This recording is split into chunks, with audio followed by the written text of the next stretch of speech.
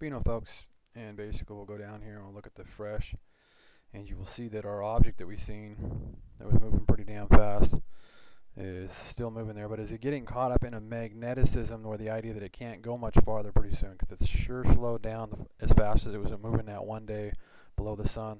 Okay, so anyway, got that today. The first thing, the reason I was making the video is we'll go up here and you'll see the temperature of the sun. Holy rockin' flockin', hoping, jeevies, creamities. So anyway, we got geomagnetic storm,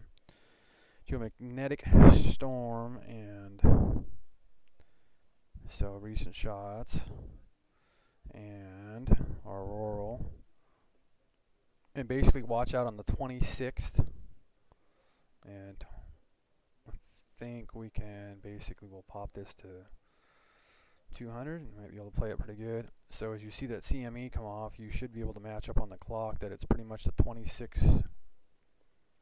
See the 26th there, and we'll probably get some CME action to that. And as you can see, they've even pulled a lot of the satellites this way to be able to keep a good distance off of these CMEs that are out there. So they're positioning the satellites pretty good. This one here, what do we got on code there on that one? That is Spitzer. Hope it can handle that blast. I'm pretty sure they'll probably move it this direction. So it'll take less time to move it this direction than it would be directing it this direction. And you think they'd want to observe more over here also. You got a head here, Soho A, Soho B behind. I believe I got that correctly without even looking. And yes, oh, I got it behind. I am wrong. I have stereo B behind over here. I should have realized that. I thought I was going by the color. Ahead and behind. So there we go. Behind and ahead. A ahead's over there. So, and that's Earth here. So we should get some kind of something from that. You know that being like that, you're going to get some kind of. We should get some interesting shots from Sechi in the future. So factual, actual. That's popping out on the 26th. I mean, it's popping out before that, but the 26th, 27th, and 28th out here. And let's go over and slide over and look at our auroral. And watch for tornadoes in your area, ladies and gentlemen. If you hear a freight train, watch out. Could be a tornado. So we got a lot of hot and cold air out there. I don't got the map up right now, but there's your aurora. And that is very dramatic auroral action, ladies and gentlemen. That means our coronal Earth moving through space. We are hauling ass, and we're tumbling like a bullet at more than 66,000 miles an hour. It'd be interesting to try to get it down to a gnat's ass how actual fast we're going, because as you see, our ass end is moving pretty good.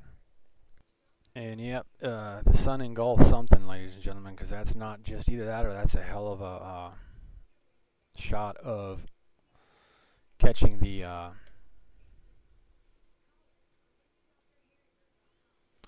that's a hell of a shot of catching the CME off the sun.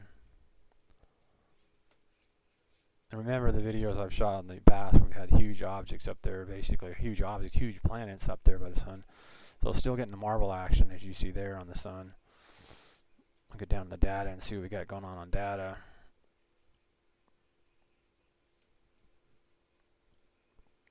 Which this is all data. Any time I give you information, it's data. Radio flux isn't coming up, so basically they got a disturbance there. And we're not getting anything on.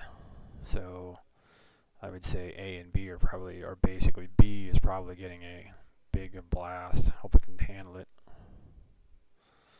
So we ended up getting something that basically was from that. So if it's not a CME that's disturbing all that right now, then more than likely that picture is very dramatic evidence that we had something hit the sun. It wouldn't be the first time a comet or object got hit by the sun. I mean, engulfed by the sun either. So anyway, today was, and basically this matches up with what we were getting for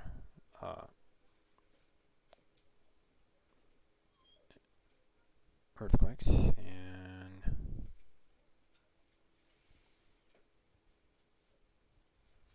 also the day because Japan, and we've also had that fresh there now, and I'll give you the earth. There you go. So now, see if we got anything fresh, but that's pretty much it. And the West Coast had a few quakes today. 3.3, 4.2, way broader, spreading out off Alaska up there.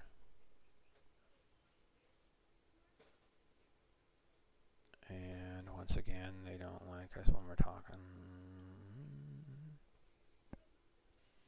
So we're getting a pretty good solar storm, either that or probably power outages is possible too. The feed's not coming through. So as you see, we went past there and the satellites are not getting their feeds through. So whether it's down here on Earth, CME action in our atmosphere, or actual factual that these satellites are not reporting in. So also a lot of brass down in Colombia, and there we go. So we got radio flux there. So now what else we get reporting in? So as you see, dramatic again there.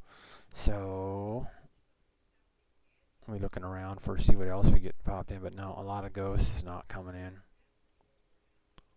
So maybe just at this site that I'm at too. So, but it just saves a lot of time going to a lot of links going here.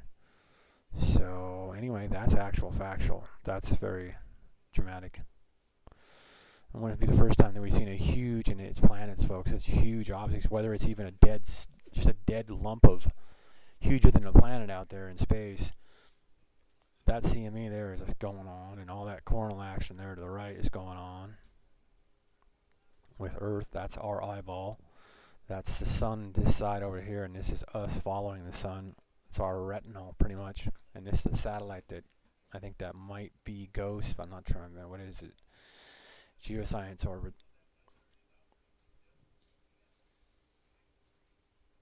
Geosync. Okay, now I node.